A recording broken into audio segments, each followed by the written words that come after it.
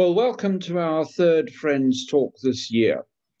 It has only been a short while since we looked back over the Apollo Moon program and noted how relatively little had been achieved since. Things could now be changing, and Professor Anand is the right person to be telling us about this, given his current research activities at the Open University. You will have read his biographical notes on the website. I should just add that Professor Anand has been RAS Vice President Geophysics since 2019, and to remind you that geophysics extends its reach to all parts of the solar system. His commitment to lunar studies is exemplified by a polo shirt inscription, "Living on the Moon," an image we had to forego for space reasons only. Now, Professor Anand will talk for 45 minutes, then answer questions.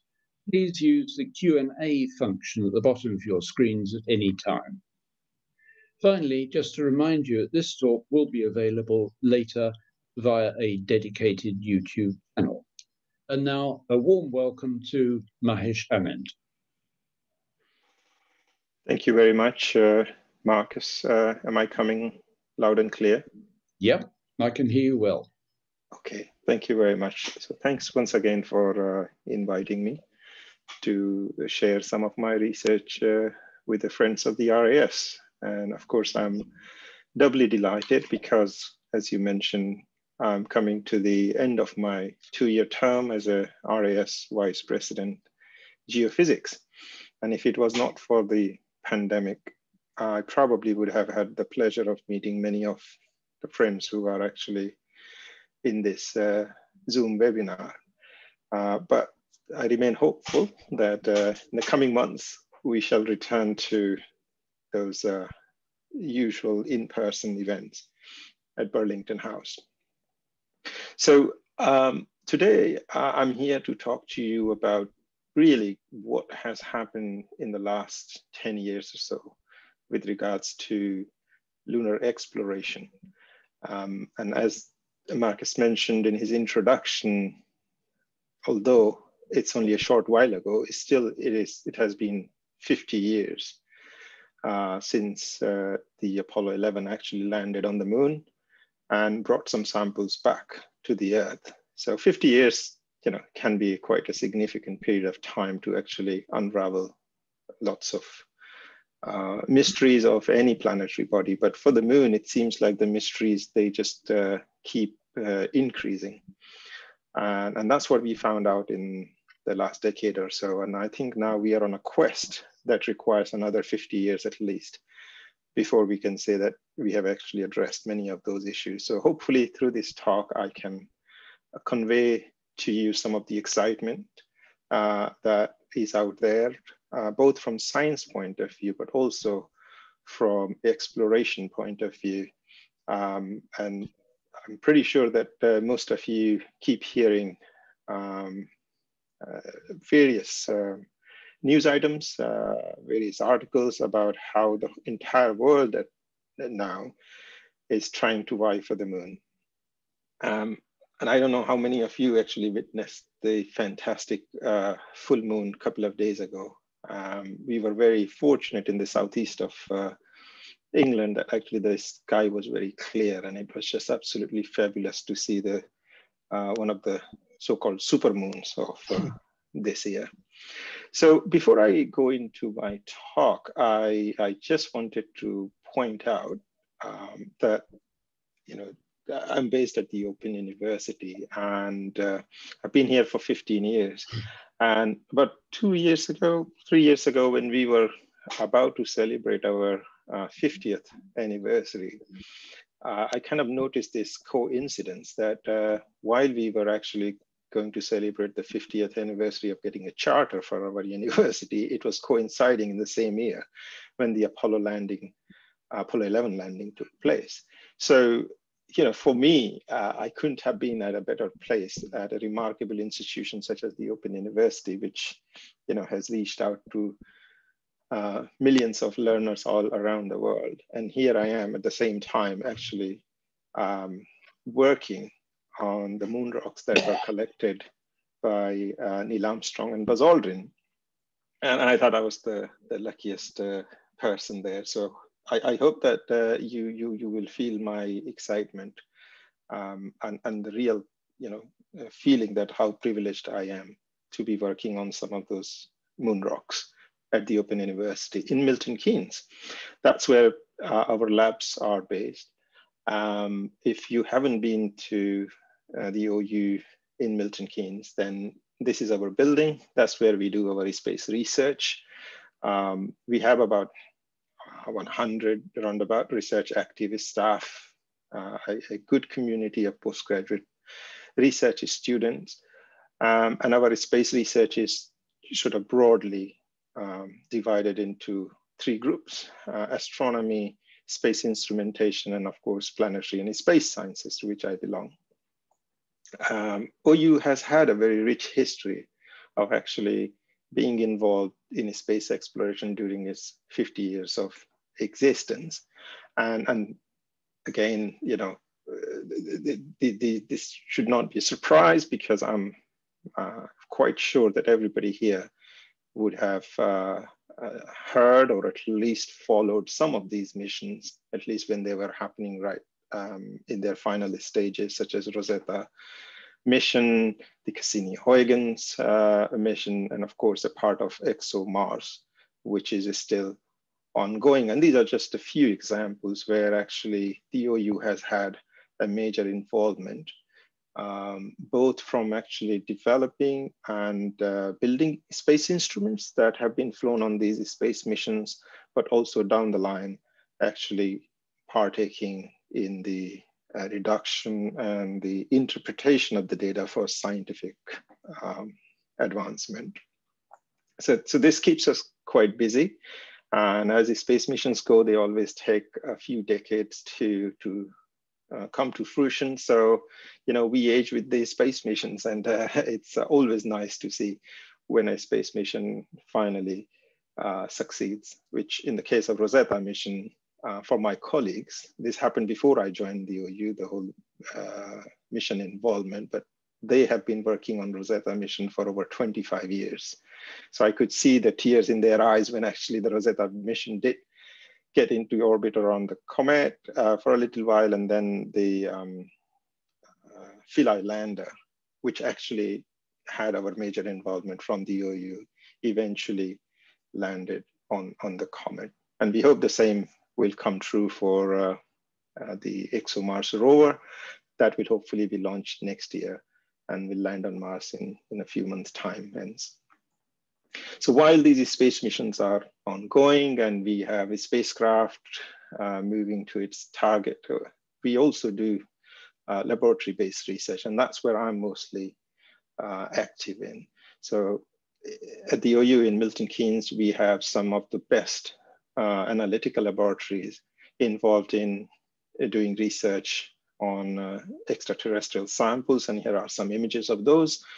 And we are very proud of having developed many of these facilities from scratch. So these are not off-the-shelf machines. So for example, on the extreme left, you see an image of one of my colleagues who, over the past 30 years, has actually built one of the most complicated instruments of its type in the world that is known for its analysis of carbon, nitrogen, and various noble gases simultaneously. And in the middle, you see an image of our flagship instrument that we have. This is off the shelf. This is provided by a commercial company. So we use this machine. It's called NanoSims, which is what we have been using to actually detect and quantify water in lunar samples, which is what I will be talking to you about. And much of this work has been initiated and done by my group in the last 10 years.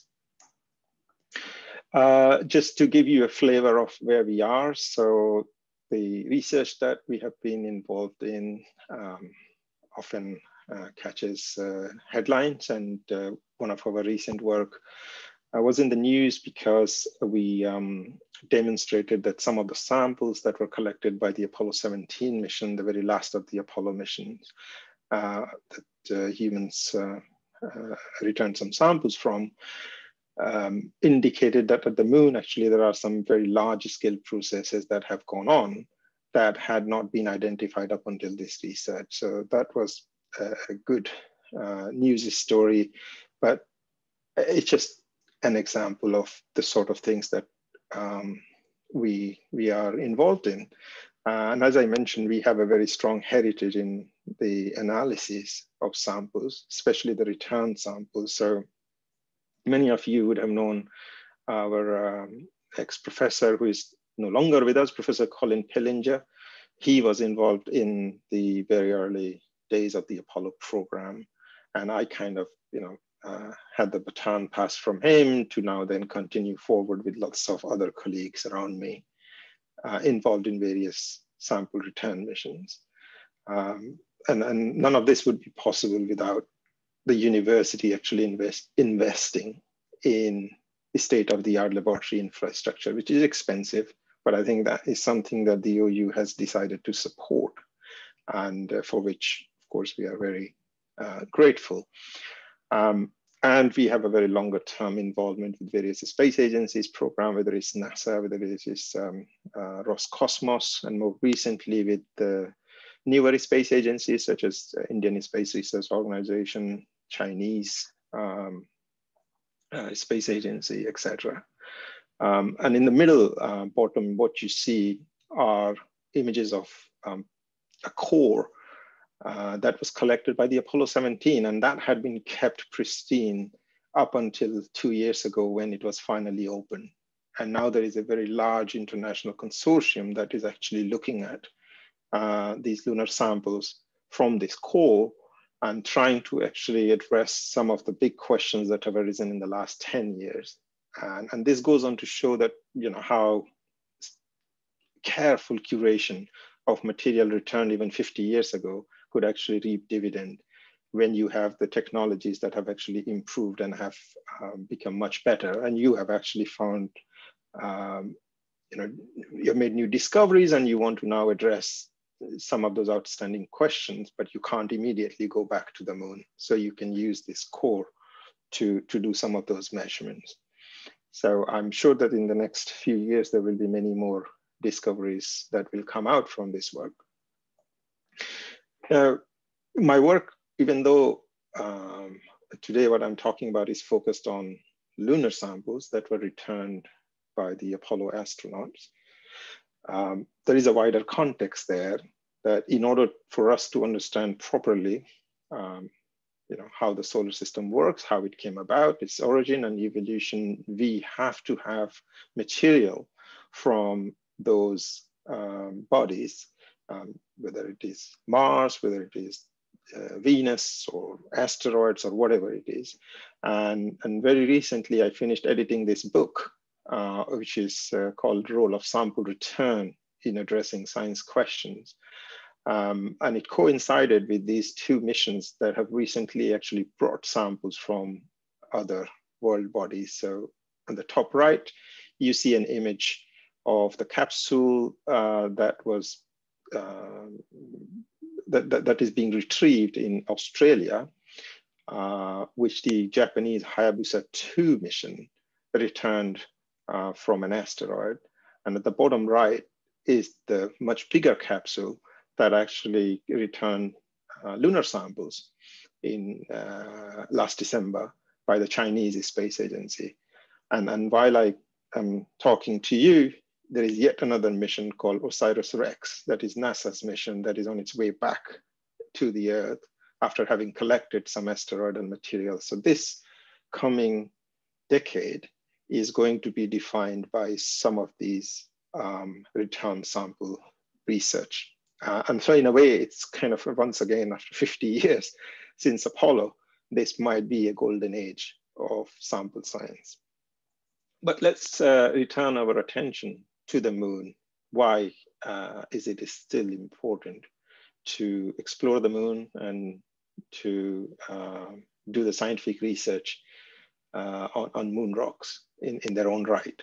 So we should always consider moon as part of the Earth in the sense that it is part of the Earth-Moon system.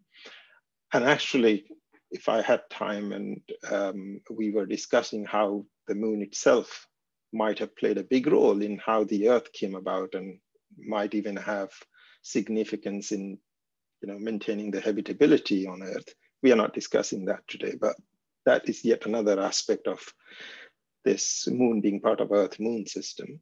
But for lunar exploration, the important thing is that it's relatively near to us. A mere 3 days travel time that it took the Apollo astronauts to get to the moon.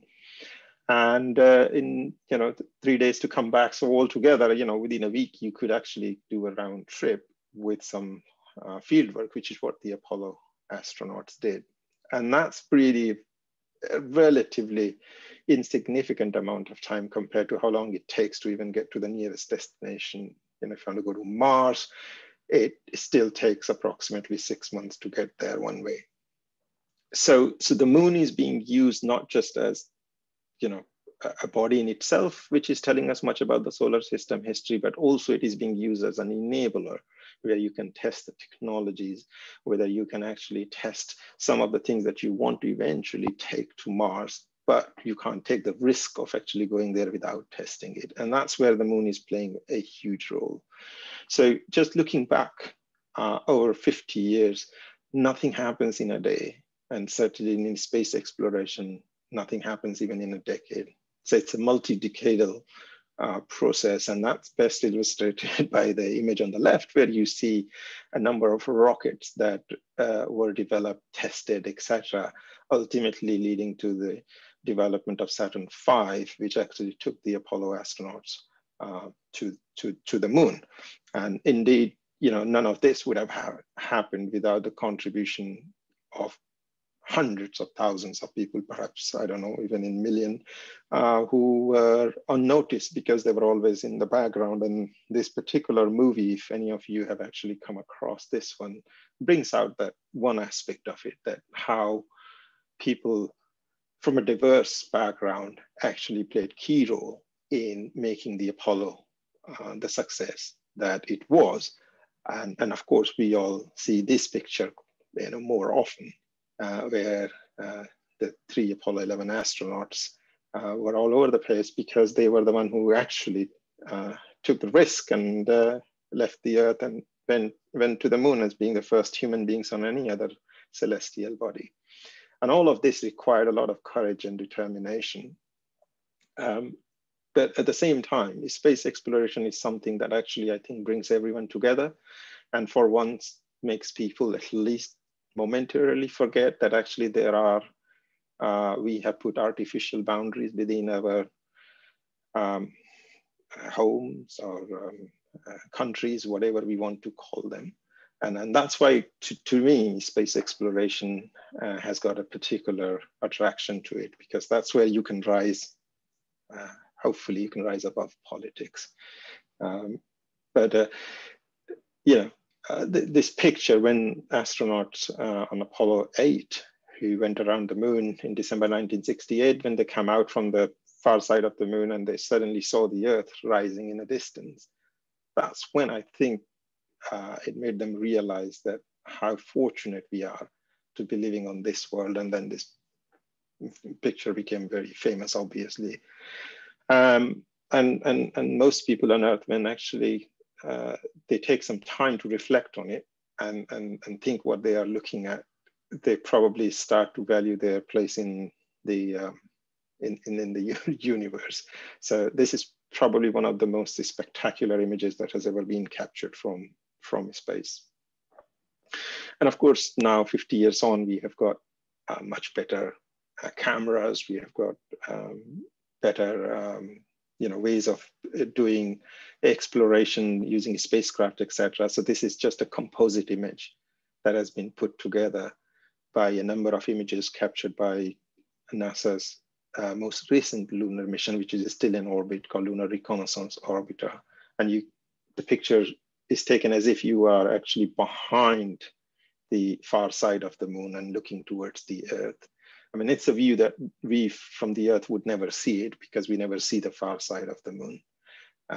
But this brings out the relative size, the also a view of how the Earth and the far side might look like if somebody had a vantage point from behind the moon.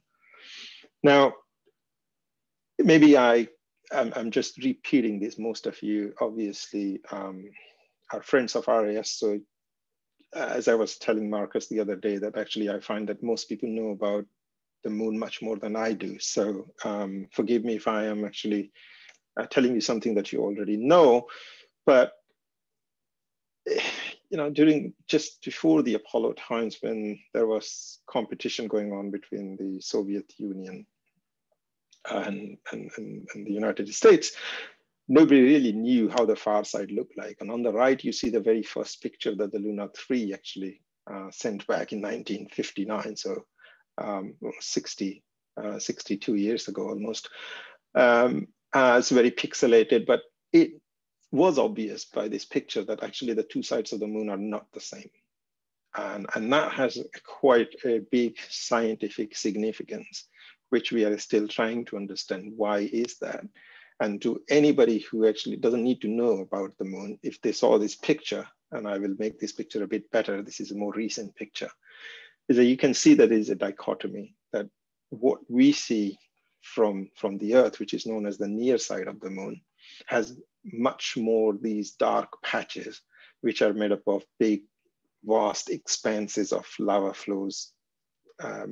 Whereas on the far side, that's very little. Most of the far side looks actually pretty homogeneous and much more brighter, which actually reflects the material that makes up the lunar crust and makes up highlands, known as the lunar highlands. Whereas on the near side, you do have lunar highlands, but right in the middle, you have got these depressions which are filled by lava flows appearing as dark patches. And these are the areas that actually the Apollo astronauts visited. So now you imagine, because during the Apollo time, we didn't have a full picture of what the near side and the far side looked like. We just visited those areas that could be safely visited without risking the lives of the astronaut. And we just collected samples from some anomalous regions, so to speak, brought back to Earth, and then developed for the next 50 years the science of the moon based on that. And now we are finding out that perhaps our understanding is incomplete. And that's why now there are plans to actually return to the moon and go to the regions that actually weren't visited by the Apollo astronauts. And interestingly, if you look at the Chang'e 5, which I mentioned to you, brought back samples last December, it is still went to the same darker region, even though a bit further away towards the very northwest corner of the near side. It did not actually go and sample an area where we don't have any samples from. And even though Chang'e 4 is the only mission that has landed on the far side of the moon, which you see on the right image, it is just a lander with a rover. It's not returning any samples. So hopefully, based on the remote sensing data that this mission would provide, the future missions can be planned to actually go to this area. And Chang'e 4 is actually sitting in an area which is called South Pole Aitken Basin. In short, is known as SPA. And you can just see a faint feature around Chang'e 4 that looks a bit darker than the rest of the far side. And it's a huge basin, about 2,500 kilometers in diameter, that is believed to have formed right at the beginning of the solar system formation, which is around 4.5 billion years ago. So there is a significant interest in actually collecting material to better understand the formation of the South Pole Aitken Basin. And if it's 2,500 kilometers in diameter, the impact that would have actually created it most certainly would have also affected the Earth. So by understanding how the SPA formed, we might even understand what was going on the Earth, because the moon is part of the Earth-Moon system. And some of these, this particular image is simply bringing out the variation in relief or topography that you have at the lunar surface. And altogether, the difference in relief is of the order of 12 to 14 kilometers, which is 1.5 times of the entire height of the Mount Everest. So the moon has some of the big mountains and some of the big depressions. So again, geologically, it is very interesting place to do field work. And that's what I think during the later half of Apollo missions, the Apollo 15 to 17, astronauts actually did much more geological field work on the moon compared to the first 3 mission astronauts. And this just shows that it looks very busy, and it seems like the moon has been actually visited many, many times, and therefore we shouldn't bother about it. I think all this shows is that how, despite moon being so near, despite visiting the moon so many times, how poor is our understanding of our nearest neighbor. And this will become obvious as I go further. So this is where my work comes in. So I work on samples that have been returned by 6 Apollo missions. And in addition, there were 3 Soviet lunar missions that returned about 300 gram or 0.3 kilograms of moon rocks versus 382 kilograms of Apollo moon rocks. And then recently, this sample set has been complemented by the Chang'e 5 mission that collected about 1.7 kilograms of soil samples. And I was supposed to visit China this year to work with colleagues on these samples, but because of the pandemic, I haven't been able to make the trip. So let's see when I get the opportunity.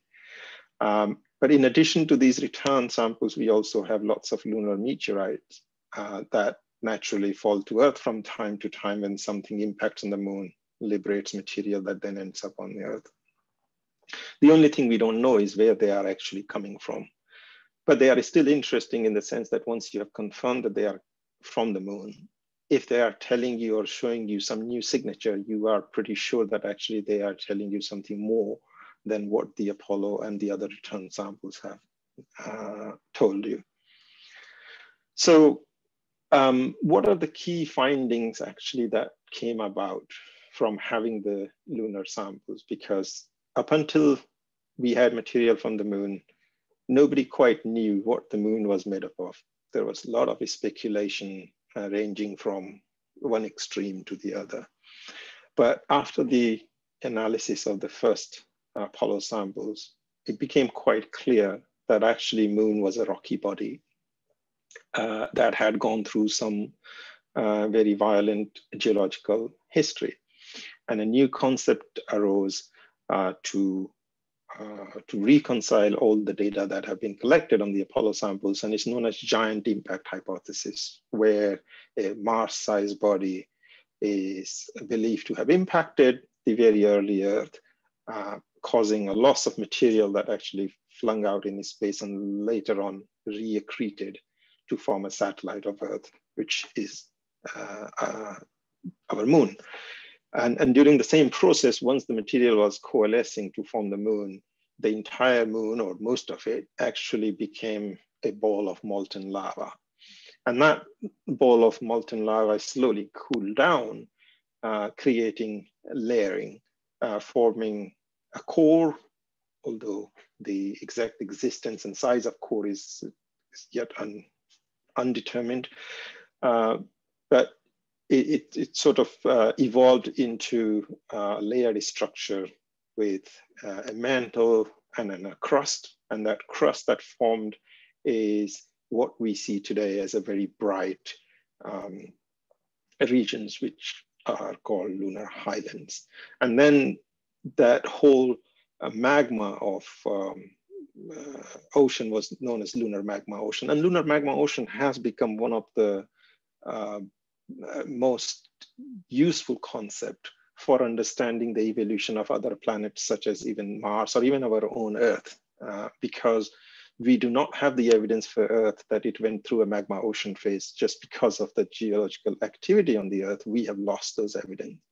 But by understanding these things from the moon, where things are much, much better preserved because there is no air or water as such as we have on Earth to cause the weathering and erosion, that things are actually, preserved much better on the moon, that we are now beginning to understand that what might have happened on Earth. And there is this big question of when Earth became habitable. And that is currently one of the biggest research questions that is being addressed.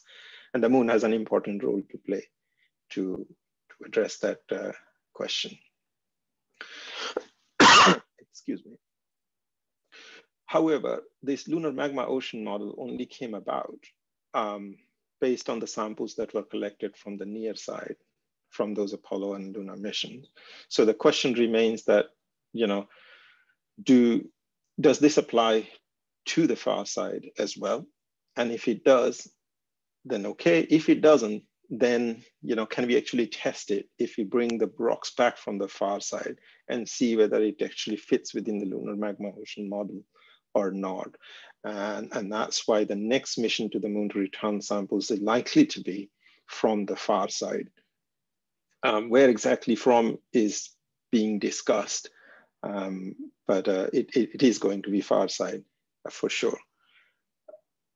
Another thing that actually a topic that will play a big role in where we go for the next sample return from the moon is the topic of lunar volatiles. And as you know, water is a type of volatiles.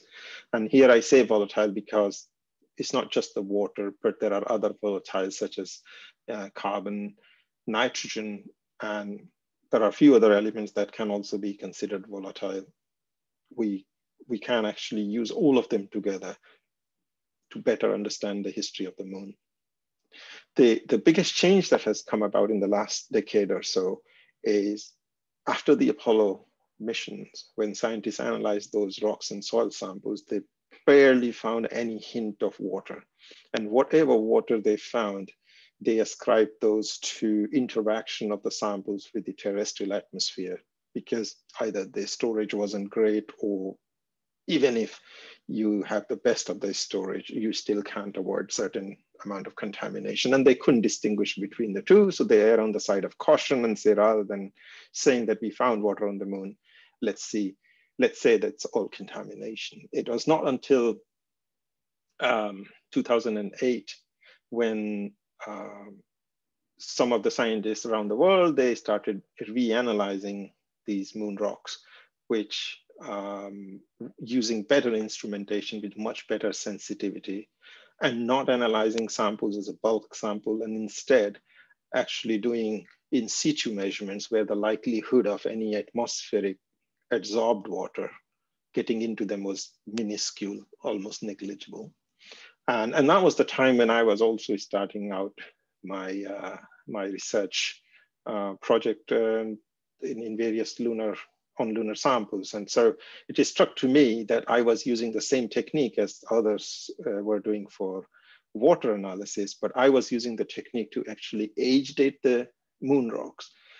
And when I went to a conference and where this was being discussed, an idea dawned on me that why don't I actually combine my age dating work with the measurement of water? So not only I will measure the water, but I will also be able to establish, has the nature of water or the amount of water changed in the moon over time, because I had the tool to actually date it. And that's where my first research project came in, called Secular Evolution of Water in the Moon. And there I am still 15 years on or 10 years on trying to grapple with that problem. So I mostly work with polished rock samples. So here is just a microscope image of one of the moon rocks. And what I look for are certain minerals that are known to contain, they really like holding on to any water that is present in the magma from which this rock has formed. And it so turned out that the same mineral called apatite also likes to host the radioactive element uranium. And of course, you would know that actually uranium being radioactive, it decays, and therefore using the uranium lead decay scheme, you can calculate the age, or the age when the system became closed.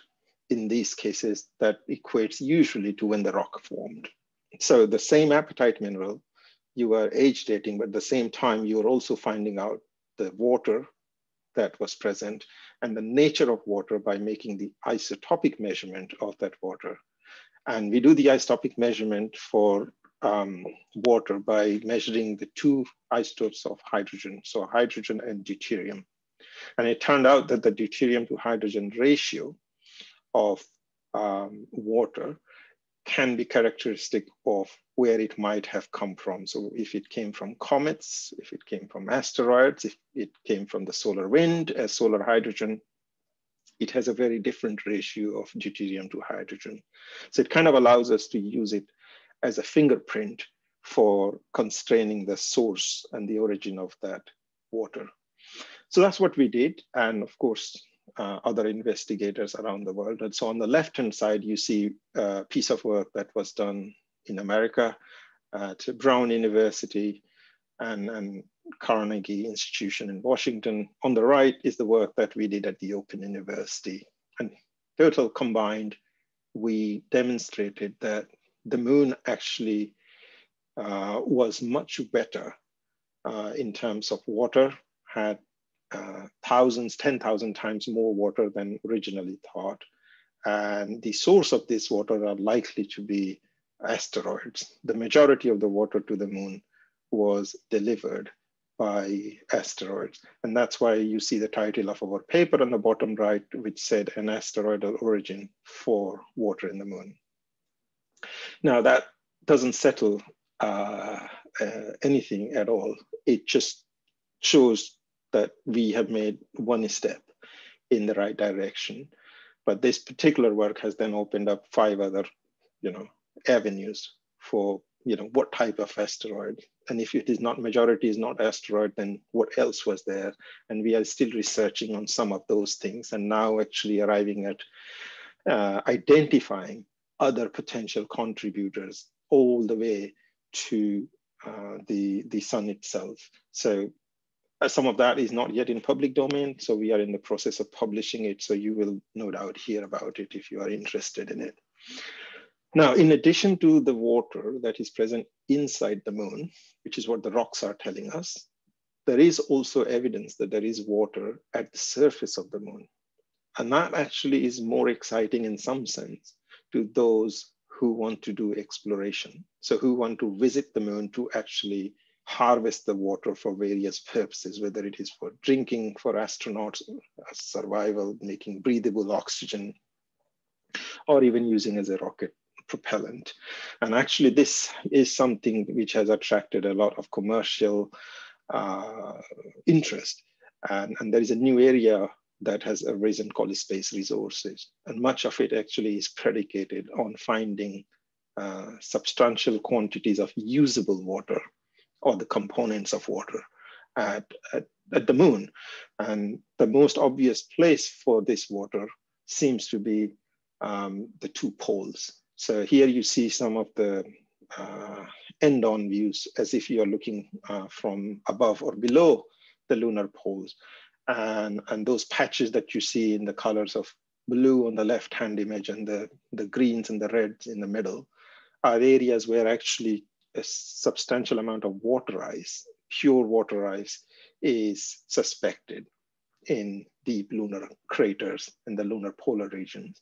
But these are not very easy to access. It's extremely difficult. The temperature at polar regions could be, extremely low, less than minus 150 degrees centigrade, or even lower. So, and the sun barely reaches there. So that's a lots of technological challenges that are going to be there. But this is what is actually right now driving much of the lunar exploration. And those are not just remote sensing results. There was a spent rocket stage that was actually crashed into one of these so-called cold trap regions.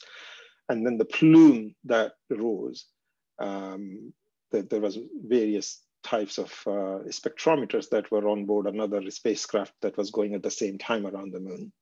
It detected around 2.5 weight% water. So in some ways, this was as close you came or we came to directly confirming the presence of water in one polar location at least. And if you then extrapolate from that, then you say that the rest of the places that look the same must have water, and therefore there must be that much water, etc. And that's what is being used right now to verify by further means.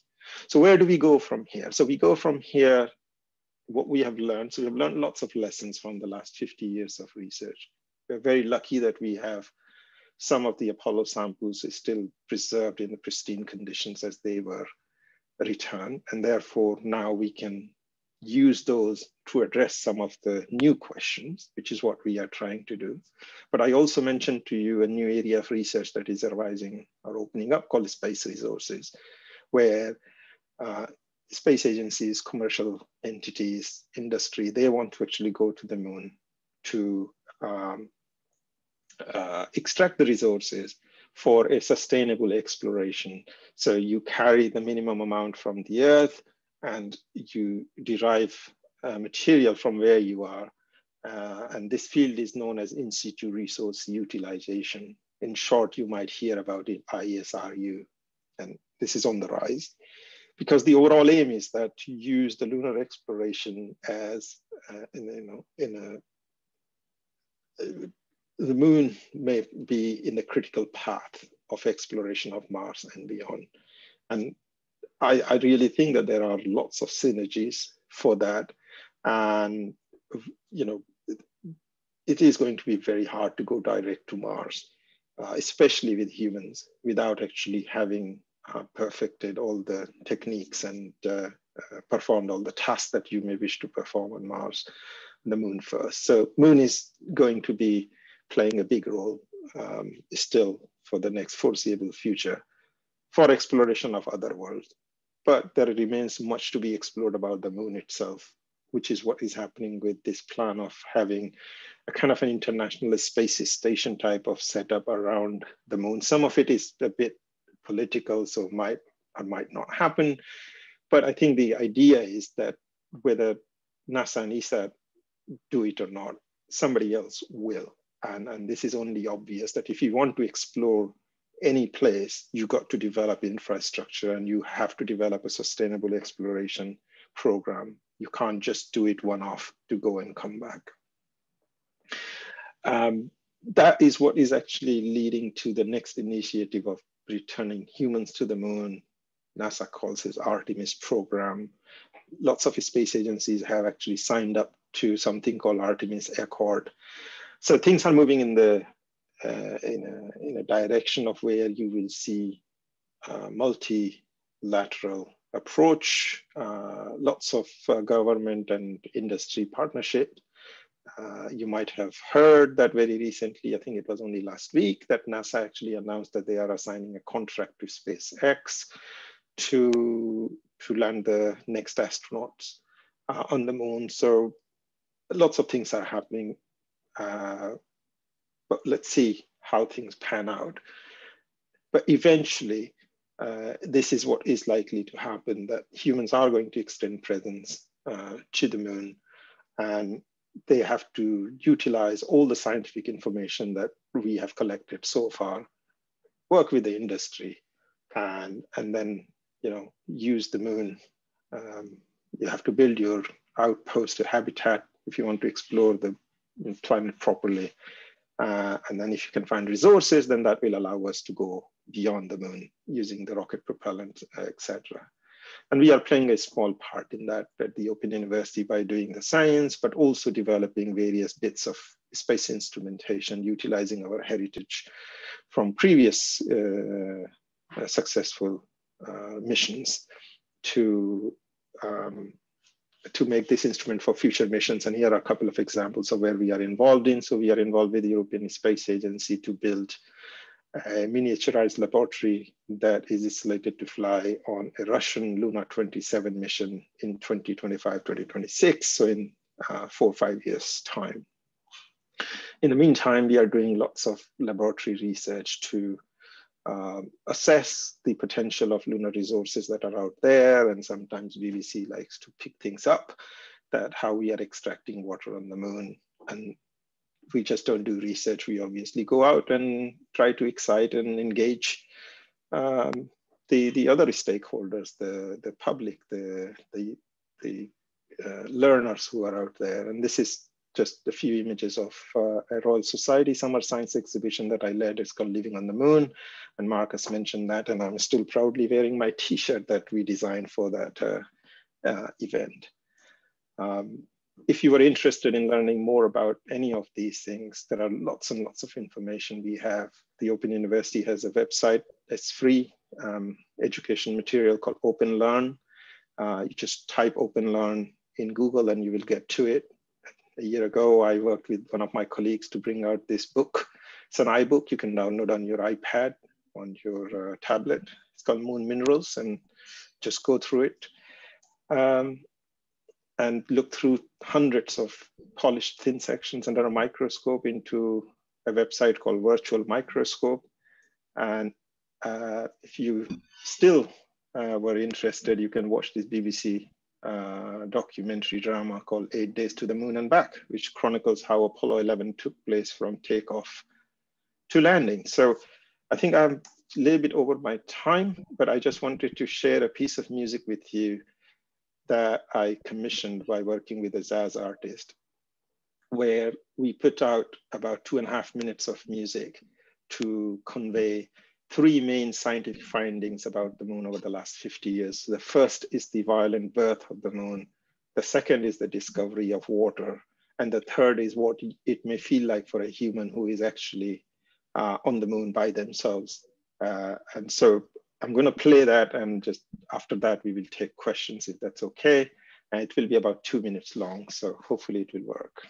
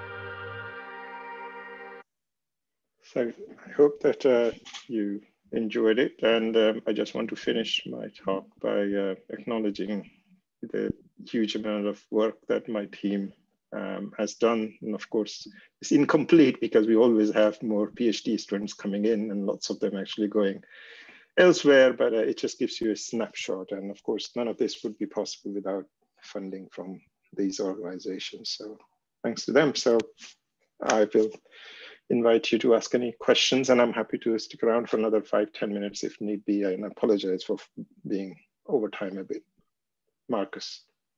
Yes, well, thank you very much. That was fascinating talk. And indeed, we have a question from H.C. Edwards saying, if you could be granted a wish, no budget or political limits to further your research, what would you want, or what would be the lunar sample you'd most like? That's a great question. And of course, because it's all about my wish, you know, I would like to actually get a piece of what we call a xenolith, which is a piece of, on Earth, it would be a piece of the Earth's mantle. So I would want something equivalent to the Earth's mantle. It's a lunar mantle, because so far, all we have analyzed as the material that has actually arisen by secondary processes affecting the interior of the moon. We don't have a piece that we can call this is the inside of the moon, which is what we do on Earth. So that would be something, and I think that would settle so many questions about the origin of the moon, you know, and just from there on, it's unlimited number of questions that you can address. So that would be my wish. Just as a follow-up to that, if sorry, this is a personal question just before we answer the other one. If you did have the opportunity to travel to the moon as, you know, as part of a team, would you like to go? Absolutely. Any day, any moment, just give me a chance. Presumably, principally to the dark side, the other side. As we know that there is no dark side, No, but the far side. The far side. Yeah, right. Yeah, I mean, the far side of the moon is in principle, but it is same as the near side in terms of its extreme of the temperatures, the amount of sunlight, etc., that it receives. It's not until you start going towards the poles that for humans, it is going to be extremely challenging. So there, I think the way I see it is that it's going to be a human robotic partnership. And that's why I was so excited by this possibility of having a like a space station where astronauts are actually safe, but in the vicinity of the moon, going around it, while telerobotically, they are actually operating instruments that are going into some of these extreme environments and actually doing the scientific measurements that humans can't do by being there, you know. We have another question from Heather Haskins saying, how much water would be required for a space station on the moon? I'm sure that depends how big the space station is, but there must be a minimum amount for making anything viable. Have you any ideas on that? Off the top of my head about the exact numbers, but I think if we go by the remote sensing data that we currently have in hand, and then do some back of the envelope calculations, there are millions of gallons of water equivalent on the moon. So it is not in short supply, so to speak. And for a small space station, and when I talk about, I mean, this is something that I try to explain to all the visitors to Royal Society, that why I call that living on the moon is not because I expect millions of people living on the moon. That is not my vision. My vision simply was that if you want to explore Antarctica, you have Antarctic bases there where, you know, the US, the UK and various other countries around the world, they send scientists, but they don't just go a day and then a week later they come back. They stay there for extended period of time. So for scientific exploration, if you want to send humans beyond Earth over a sustained period of time, then that's what I call living on the moon, or could be living on the Mars, whatever it may be. And for that, you really don't need a huge amount of resources, particularly water that we are talking about. I believe that there is plenty of water there to allow a sustainable exploration for, from human life's point of view, for unlimited period of time. Well, that may give the answer to Steve R.'s question: how feasible is lunar habitation if water is not found on or in the surface? And you're saying really that you will find it. Well, I'm only going by the data that we have, and you can never be certain until you touch it. And that's a very good question, actually. And of course, it occurs to us that if we don't find water as we know it, then how do we produce water? So there's another alternative to it, which I didn't really go into that. So I just had a PhD student who finished, and some of you might have actually come across her because she has been covered on BBC very, very much recently. So she has been actually performing an experiment where you have components of water present on the moon. You can bring them together to produce water. So what we have shown is that half of the moon, half of the Earth, half of Mars is made up of oxygen. Oxygen is one of the most abundant elements. All you need to do is to actually combine it with hydrogen. It is going to be resource intensive, energy intensive, no doubt about it. But that is an alternative way of producing water. And we just showed that actually it is feasible. And in fact, one of the ideas for the PROSPER instrument we are building for Lunar 27 is to demonstrate this experiment at the lunar surface, just like the MOXIE instrument demonstrated at Mars 2 weeks ago, of sequestering CO2 from the air directly and then splitting it and producing oxygen. We have another question from H.C. Edwards.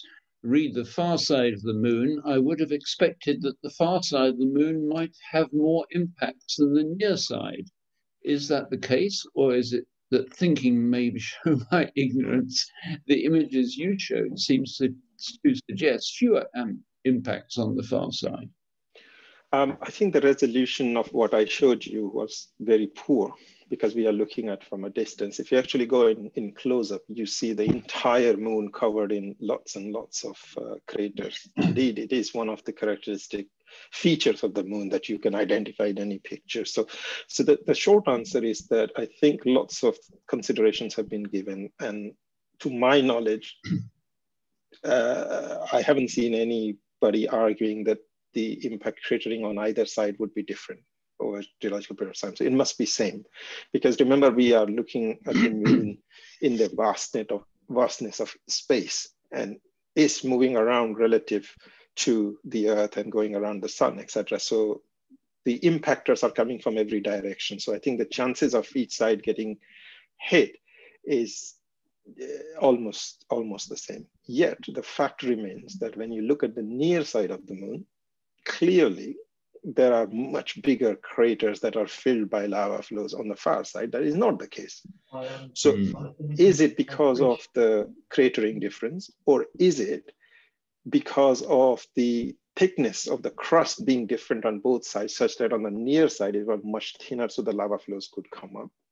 On the far side, they came up, but they stalled. They are underneath the crust. That's what the one of the ideas is. So I don't think I can answer this question, say this is the way it is, but I think based on what we know, that's where we are.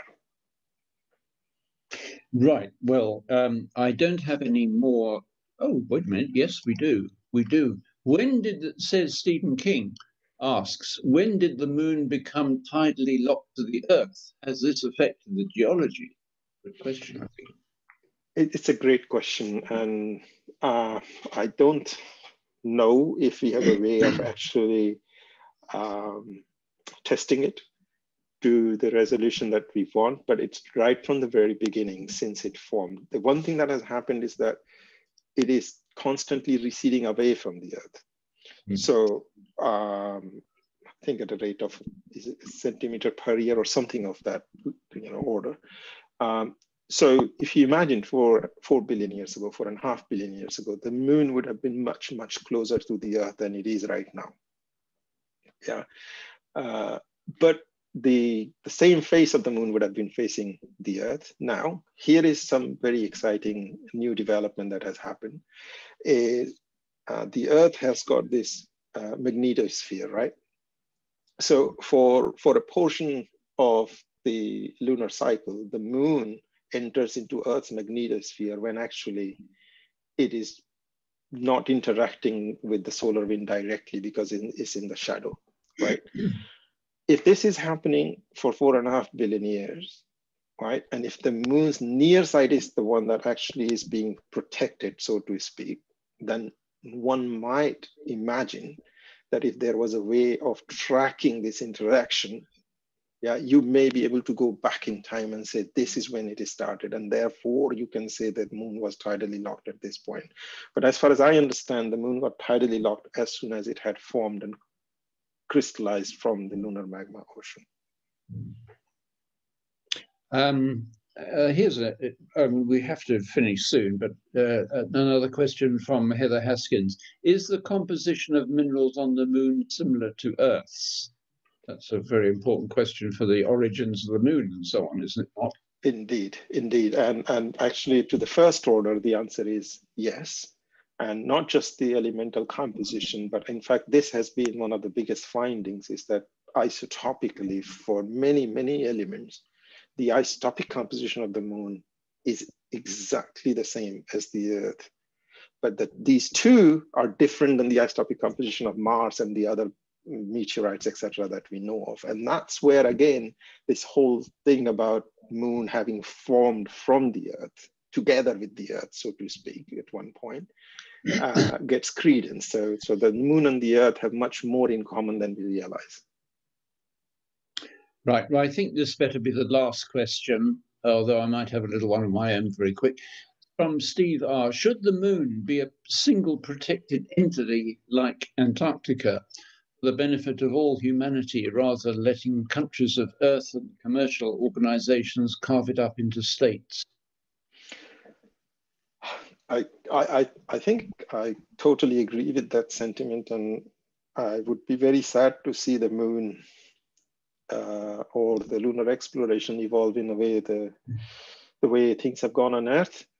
My only hope is that because space exploration is so challenging and requires so much coordination and cooperation, that the default would be to work together. How much you explore and how much you exploit, there has to be a balance in that. And I do hope that, you know, those explorers and will be sensible and responsible citizens of this universe, rather than being, you know, driven by greed and money. Well, thank you. Just a very quick one of my own. Are there any water signs or signs of water or something relating to it in lunar meteorites that have hit the Earth? Or is Sure. any possibility of that has been disappeared by the friction through the Earth's atmosphere?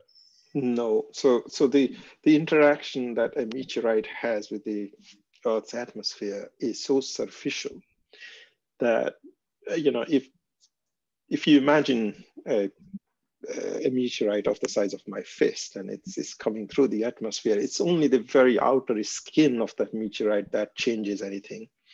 That the interior remains so untouched and so pristine that, believe me, sometimes people even have found things like halite, like your normal salt. Yeah, you break open the meteorite and they have the salt very nicely preserved in there. It's only when it rains and it actually percolates through the meteorite that salt is gone. Yeah, and in fact, there has been some speculation that sometimes some meteorite could even have ice within them. But of course, that will not stay. It won't be stable once it has arrived on Earth. So no, the passage through the atmosphere has very little effect on anything inside, especially for lunar meteorites, because these things are not carrying ice as such, but they have minerals in their mineral structure. You have water as hydroxyl. hydroxy. And that remains intact. And that's what of course, we are investigating that through the meteorites right now. Well, thank you very much. Well, Professor Anand, this has been a fascinating talk, and the questions, I think, have been a sign of interest in various aspects, which really great. We enjoyed the music too. Yeah, that was very nice. But I think very moving. I would agree it'll be a little while before we can get moon ice into our gin and tonics. So many thanks for your detailed and fascinating talk. Very grateful for you to doing that. And a thought came to me that if and when we ever get back to normal, it might be possible for a small group of the friends to come and visit the Open University and see physically what you're actually doing and poking and assessing in your laboratories there. Excellent idea. Please do get in touch. I'll be delighted to give you a tour. We'll put that on the back burner for the moment. So just to say that this talk again will be on the dedicated YouTube channel in a couple of weeks, and our next talk will be in June, and the details will go up on the website soon. So, Professor Anand, thank you again. It's splendid. We've very much enjoyed your presence with us. Thank you very much. Yeah, thank you. And goodbye and take care, everyone.